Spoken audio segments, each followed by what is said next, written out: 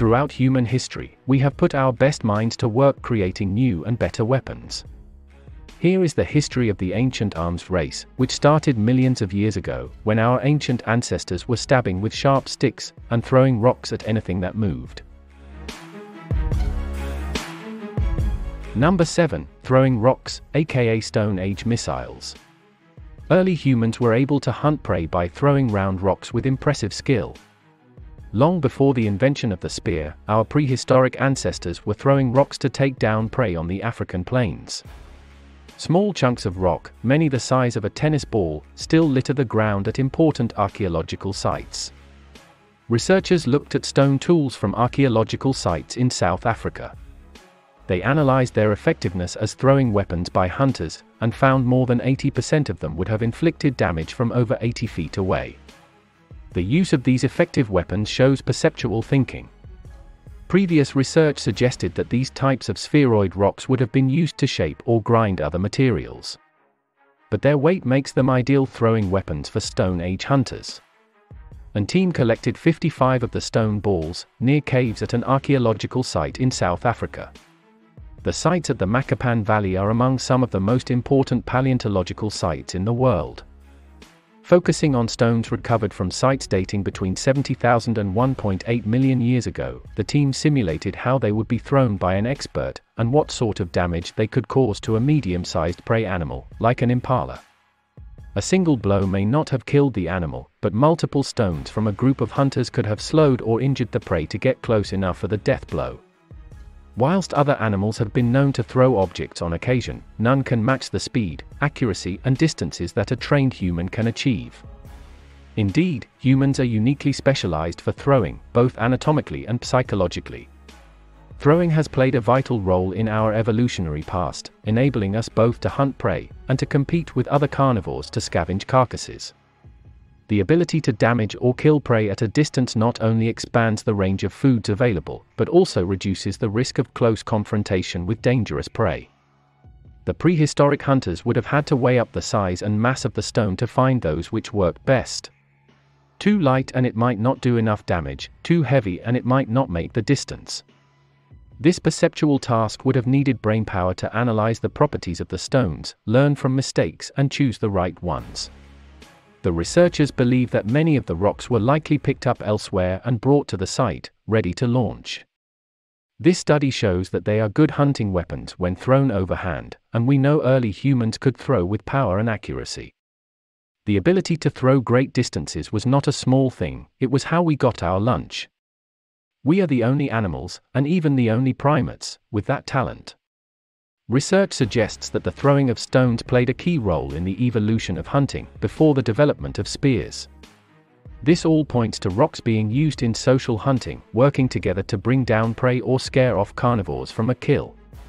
This isn't exactly news about humans, but being social is a good predictor of large brains and intelligence.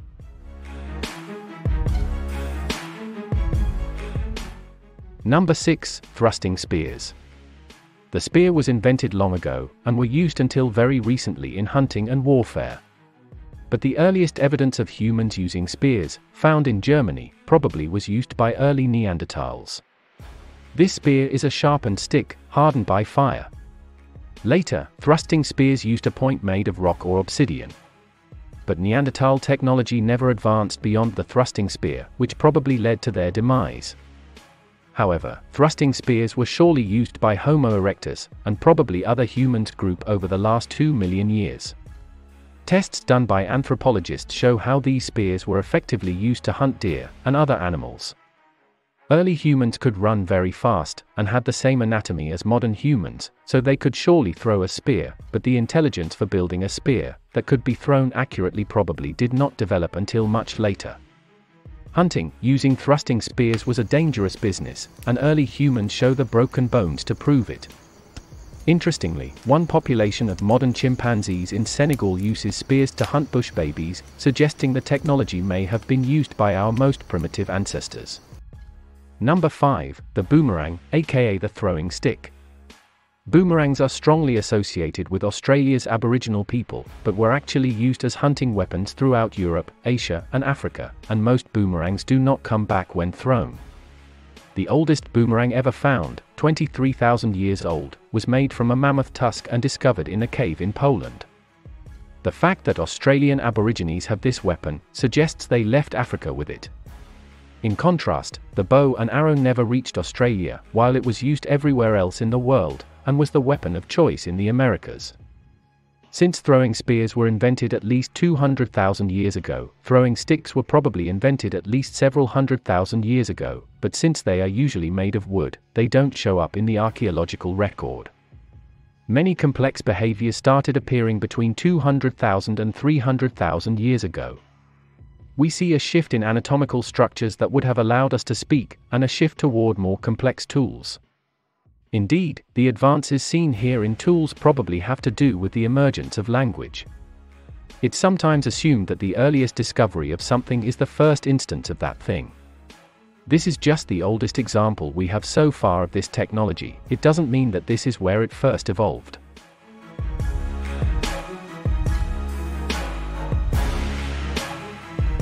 Number 4, the throwing spear, aka the javelin. Throwing spears may even predate modern humans. The oldest stone-tipped throwing weapons, known as javelins, date to 280,000 years in Ethiopia. Throwing spears were probably used against crocodiles, hippos, or some other big-game animal that a hunter could get close to using boats. These javelins are some 200,000 years older than previous examples of similar weapons. This suggests that modern humans, and their extinct relatives, had the know-how to create these sorts of complex throwing projectiles much earlier than often thought. Today, the area of Ethiopia where the spear points were found, represents a ridge overlooking one of the 4 lakes in the vicinity. During much of the Middle Pleistocene, about 125,000 to 780,000 years ago, the area was overlooking an even bigger lake, a megalake composed of today's 4 separate lakes. Indeed, antelope and hippo remains have been recovered from the grassy forested site. The oldest artifacts at the site are roughly 279,000 years old, so these spears may have been made by very Homo sapiens. In comparison, the earliest known fossils of Homo sapiens, previously discovered at sites elsewhere in Ethiopia, are about 200,000 years old. But older Homo sapiens fossils exist in Morocco and South Africa. Pointed artifacts, with damage suggesting they were used in spears, are common at the site. Scientists were interested in testing the hypothesis that these artifacts were definitely used to tip spears. The eureka moment came when they did analysis, and found out that the features they were dealing with were the result of throwing impact, not thrusting. When pointed artifacts are used as weapons, V-shaped fractures, called fracture wings, can form at the moment of impact. Past experiments in materials such as obsidian have shown that the narrower the V-shapes of fracture wings, the higher the speed of the fracturing that created them. The researchers discovered that the fracture wings, seen in a dozen of these obsidian points, suggest that the fracture cracking sped faster than 1,820 miles an hour, or 2,930 kilometers an hour. In experiments with thrusting spears, that's the maximum velocity seen in fracturing. And some of these artifacts apparently developed fractures after impact, at speeds of up to 3,345 miles an hour, or 5,385 kilometers an hour, close to the maximum velocity seen with fracturing in throwing spears. A number of these artifacts are among the oldest at the site, suggesting that javelins were used as early as 279,000 years ago. Such weapons are considered signs of complex behavior, and were pivotal to the spread of modern humans. The implication is that certain behavioral traits that are considered complex were only the domains of anatomically modern humans, such as the capacity to make and use projectiles. But these traits were not only incorporated into the technological repertoire of early Homo sapiens, but also had earlier roots and were present in populations ancestral to Homo sapiens. The invention of projectile weapons was a major advance over thrusting spears carried in the hand. Projectiles empowered prehistoric hunters to strike at a distance, reducing the risk of injury from dangerous animals, and broadening the range of prey that people could hunt. Stone-tipped hunting spears appear in the fossil record beginning about 500,000 years ago. But these were thrusting spears, not throwing javelins. Until recently, the oldest conclusive evidence dated such projectiles at only 80,000 years old. The creator of the most ancient obsidian javelins was probably early Homo sapiens. There may be no way to determine whether Homo sapiens discovered how to make these weapons independently, or if they learned how to do so from earlier humans. Number 3, the Atlatl, aka the spear thrower. Researchers would like to discover exactly when humans began using even more complex mechanically propelled weapons, such as the spear thrower known as the Atlatl. This weapon may have been developed between 60,000 and 100,000 years ago. The Atlatl, sometimes called the Stone Age Kalashnikov, throws a flexible dart that can kill a deer at 40 meters, or 120 feet. Developed in Africa, probably around 100,000 years ago, it spread throughout the world, being later replaced by the bow and arrow. These were used by modern humans to hunt megafauna throughout Eurasia, and probably helped them to take over hunting lands from Neanderthals, who never adopted the Atlatl. The spear thrower increased the distance and accuracy of the throwing spear, which had been in use at least 200,000 years. Atlatl are found throughout the Stone Age world, including in the Americas. The Aztecs used them to fight the Spanish in Mexico. These advanced weapons helped modern humans expand out of Africa and outcompete Neanderthals in Europe. Number 4, poison darts and arrows. From slaying centaurs in ancient mythology, poison-tipped darts and arrows are a staple of cultural stories around the world. But they've also proved highly effective in real life, so much so that indigenous peoples around the world are still making use of them today. The Kalahari-san, of southern Africa, hunt with small arrows that may look quite dainty, but when coated with poison, they also prove quite lethal. The hunters daub their weapons with the larvae entrails of a beetle. The larvae contain a poison that is capable of bringing down an adult giraffe. Some of the earliest evidence of poison use is traces of a highly toxic compound found on 24,000-year-old wooden applicators, found in South Africa's Border Cave. However, archaeologists have long suspected this hunting technique is much older, and new evidence now suggests humans have been shooting poison arrows for the last 72,000 years. Arrows that don't use poison need to deeply pierce the bodies of prey, to effectively kill or incapacitate. Whereas, those laced with poison just need to stab through an animal's skin, to access its bloodstream. Using a measurement of the part of the arrowhead important for both cutting into prey, and the arrow's flight dynamics, allowed researchers to compare arrows. 6 of the arrows dated as far back as 72,000 to 80,000 years, from South Africa. The results show that 3 of these arrows have properties consistent with poisoned arrowheads. Another of the bone points, older than 60,000 years, was found to have microcracks, which are consistent with use as an arrow. This arrow was also found to have a black residue that researchers suspect is either poison, glue, or both. Humans have made use of poisons from a large variety of sources, including plants, poison dart frogs, and even venomous lizards. When dealing with the human past, numbers alone can seldom reveal the nuances necessary for a deep understanding of technological behaviors. For that, a measure of qualitative assessment and interpretation is required.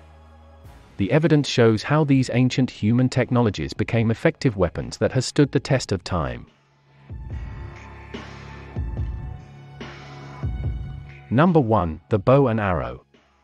Early bow and arrows discovered in South Africa suggest early humans had advanced intelligence and modern culture 71,000 years ago, and offer insight into the origins of human intellect.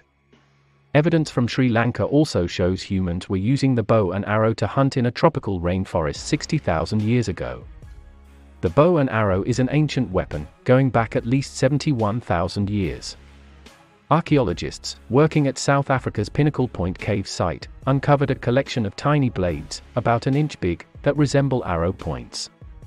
These likely belonging to prehistoric bow and arrows or spear throwers. The researchers say the discovery is further evidence that Homo sapiens started to act and think like modern people early in their evolution. The skeletons of early Homo sapiens appear in the fossil record about 300,000 years ago in Africa. But when modern culture and cognition emerged is still an open question. Some anthropologists think the human brain evolved in tandem with the rest of the body, and culture built up slowly over time as technology advanced. Others have suggested there was a disconnect between physical and behavioral modernity, with some sort of genetic mutation, roughly 40,000 years ago, causing an abrupt change in how humans think. Still, other researchers argue that incipient signs of advanced intellect appear early in the archaeological record, but then disappear for thousands of years before reappearing.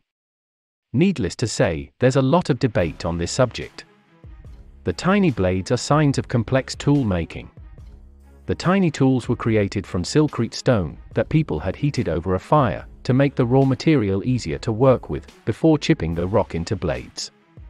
This suggests people had to follow a lengthy multi-step process to make the blades, which included gathering the stones, gathering fuel for the fire, heating the rocks, and carefully cutting the stone into delicate blades.